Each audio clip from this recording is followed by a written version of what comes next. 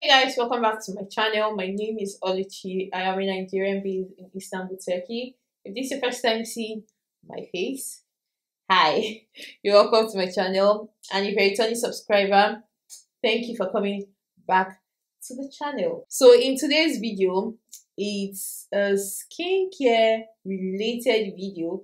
I know I have a full face bit on, but yeah.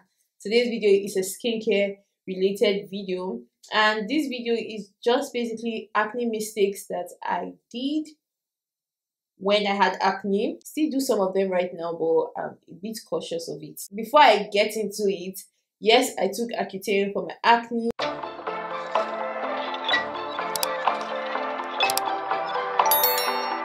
The first mistake that I made when I had acne was popping my acne, and I used to press it out. Like, for some people it's very good, like they enjoy popping pimples, but it is not a good habit to do, because first it leads to hyperpigmentation. Once you bust out that thing, it dries down and gives you a spot, like it spots, and you now have to treat it later on. Secondly, popping it might lead to infection and bacteria, and the pus that come out from the pimple when it's pressed might spread to other unaffected areas. These bacteria or infection can also occur when your hands are dirty when popping the pimple, or the equipment you use, like the extractor, pimple presser you use, is contaminated. So that's when like you tend to spread infections. So that's why I don't like popping pimples. And aside from that, it also makes your face red. Like after you finish popping, okay, I have a really sensitive or acne prone skin, so whenever I pop pimple, like my face turns red. Instead of popping your pimple, you can get those pimple patch thing that they have. I will set it on the screen, or you can put like, you can get like a spot treatment for acne. I know Neutrogena has something like that, but you can get like a pimple spot cream for it. Don't use toothpaste on it. Yes, that is another thing. I used to use toothpaste on my acne just to dry it down. Don't use toothpaste on it, it's very bad. There is a drying lotion by Mario Badescu. You can also use that. I'll try checking for the ointment my dermatologist gave me for pimple. Another thing is using products that are alcohol based. Like those alcohol based products tend to dry out your skin. So there's this face toner, I think it's a witch hazel face toner. It looks like this. It has a lot of alcohol in it, but most of the dermatologists don't even like using toners, like recommending toners to you, because you have to find like one that doesn't have the alcohol or is not too drying on your skin. So you should try removing that drying agents from your skincare routine, because they dry up the excess oil. I know that you say, okay, because I have oily skin, I want to dry up the oil on my face. That's stripping away all the oils on your face. There are some oils that are necessary for your face to feel alive, so you don't need to strip away every oil on your face. So those type of products are really dangerous to your skin. Another tip is not using an active ingredient that fights acne. When people ask me for skincare recommendations, I tell them to first treat their skin from acne before you treat the hyperpigmentation, because you can't fight multiple battles at the same time. First sort out your acne situation, then you fix your hyperpigmentation. So for acne, like ingredients for acne you should look out for are salicylic acid. You can also get retinol or tritinoid or something like that, those vitamin A supplement things. Yes, you can also use azelaic acid. You can also use benzoyl peroxide. Yes, so those are the ingredients that you should use when fighting acne. Then after your acne goes, then you can now start treating for hyperpigmentation. Okay, so the next point is using body towels or using towels on my face. So I know that a lot of people tend to use their face body towel on their face, but I can't do that. I can't do body towel or any type of towel on my face right now, because the bacteria on your towel is what you finish washing your face and you clean your face with it. I know it doesn't make sense because you still use it to clean your body and you can say, ah, my body is clean, my face is clean, but For myself, I have really sensitive face. My body can adapt to anything, but my face tends to break out. It's really sensitive, so I don't use my body towel on my face. So the best substitutes that I use are paper towels. If I don't have paper towel when I'm washing my face, I just leave it to air dry. I don't use any towel on it. So make sure you skip that step. For the guys, they can get away with it because guys barely do the minimum and your skin is popping. But as a girl, our skin is sensitive, especially if you have like sensitive face. Stay away from using your body towel on your face. The next point is introducing active ingredients too fast. For instance, I mentioned the active ingredients you should use on your face: salicylic acid, benzoyl peroxide. Yes, but don't try using salicylic acid and benzoyl peroxide together. Like those ingredients are like very harsh. I even recommend you start with like the lowest percent, like for your skin to get used to it, instead of like bombarding it with a lot of ingredients. Try one, like keep your skincare routine very basic. So there was a period in, I think that was maybe 2016 or thereabouts, I used to use acne.org. So acne.org has a glycolic cream. I think it's a cream, yeah. So imagine washing my face, I will now put glycolic cream, still put benzoyl on top. That was a lot of ingredients on my face. Even if you want to treat, you don't need to use all the ingredients. You can even switch it off. Maybe today you use salicylic acid, then tomorrow you use benzoyl, or you use benzoyl twice a week, salicylic 3 times a week, stuff like that. So don't use too much ingredients. I know sometimes it can be overwhelming when you have like acne on your face, so you want to try this, you want to try this, you want to try this. You're not giving your face enough time to adapt, to get used to the product, like for the product to work. You're just like bombarding it with too much things, so it's not going to work like that. So reduce your active ingredients that you're going to be using on your face. Then the next point I have is over cleansing your skin. So I would say I used to have oily skin. So anytime I come back from, like when I was in undergrad, when I go to school, before going to school in the morning, I'll wash my face, apply my every, put on makeup, do everything. Sometimes I don't even put on makeup, but I will do all my skincare steps, go to school, come back in the afternoon, still wash my face before I like do anything I want to do. Then at night again, I'll still wash my face. So I did not know that that was too harsh, over cleansing my face. I used to just felt I need my face to be clean.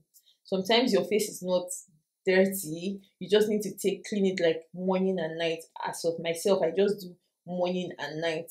So sometimes I don't even wash that much. Like if you do a good night skincare routine, you don't need to do too much in the morning, except maybe like you went out with makeup in the daytime and you want to take it off and have a nap and stuff, or you're not going out, then yeah, you just wash your face. If you're not going out after you get back from like school or from work, you don't need to wash your face again at night.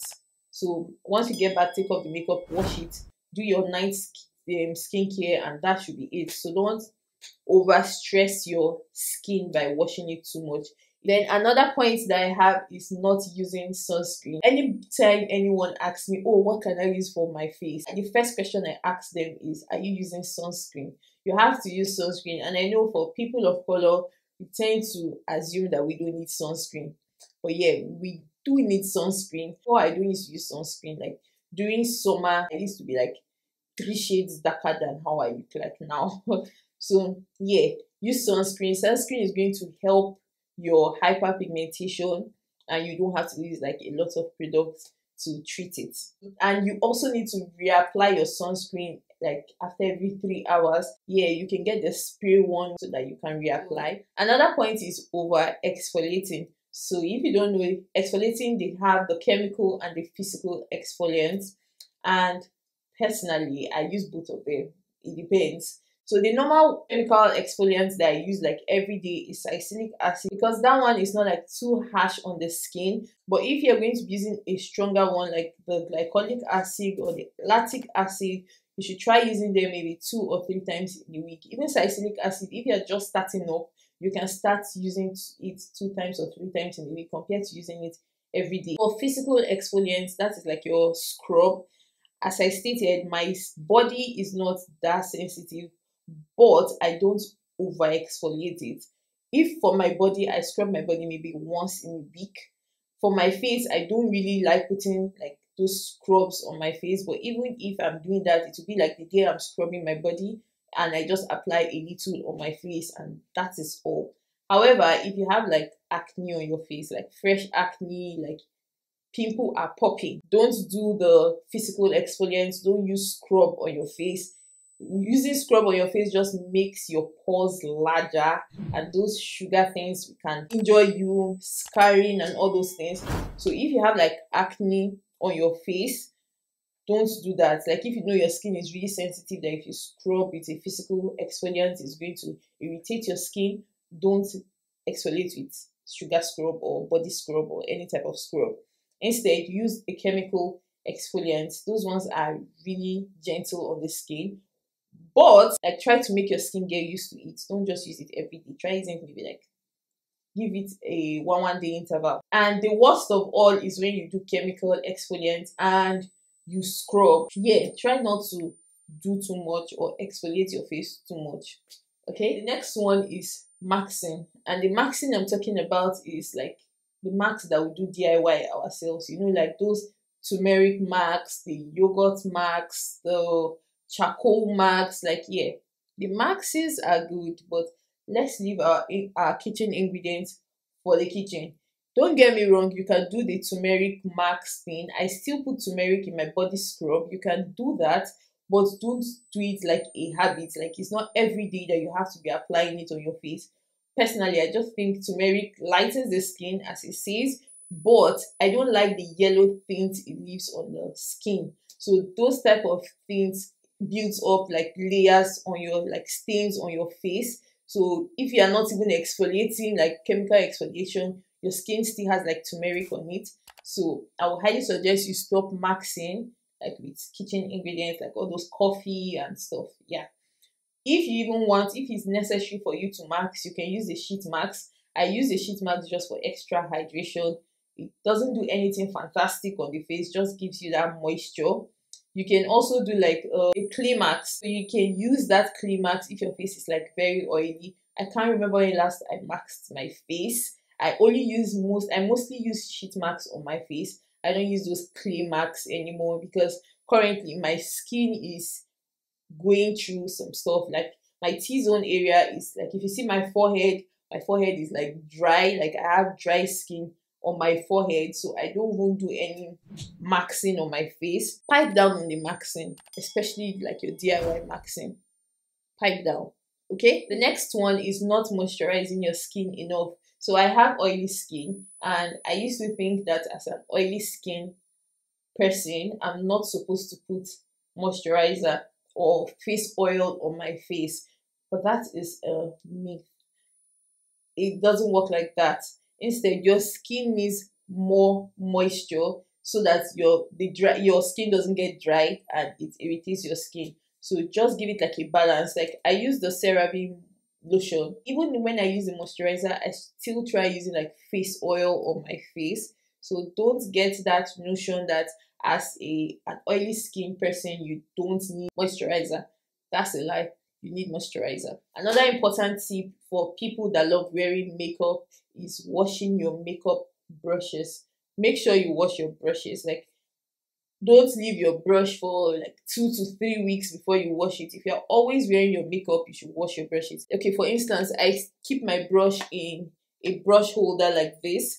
Dust can accumulate on the brush without me knowing. Even if I store them in a bag, and as far as they are dirty, they can build mold in them. So yeah, try to wash your makeup brushes. It's really important. Even your makeup sponge, try washing all those things. Then if you also use makeup, check if your makeup is expired. Throw away your expired makeup. I will try putting up a video on how to check for expired makeup. So throw out your expired makeup. Yes, makeup expires. You're supposed to use like a foundation for at least 1 year at most. If it's expired, it can cause irritation on your skin, especially like the foundation, all those ones that you have to like press into your skin. Yeah, so make sure you check that out. That can also be something that is causing your acne issues. A major thing for me is washing your towels, pillowcase, and bed sheet every week. Like for myself, I wash my pillowcase and bed sheet like every week. You have to wash those ones because, for instance, like your pillowcase, when you take a shower, do your nighttime routine, you climb on the bed, you sleep on it for like 5 days or 6 days. All those skincare products are on your pillow. So yeah, you want to swap them. You can also, like, if you have the time, you can swap it 3 times in a week, depending on you. But at most every week, try changing your pillowcases. These are just a few mistakes that I can remember that I have done. Some of them still occur because I'm human, I'm not God, so mistakes happened. But yeah, this is something that you should know about. So yeah, that's the end of this video, guys. If you enjoyed this video, make sure you give me a thumbs up, make sure you like, share, subscribe, and I'll see you in my next one. Bye, guys.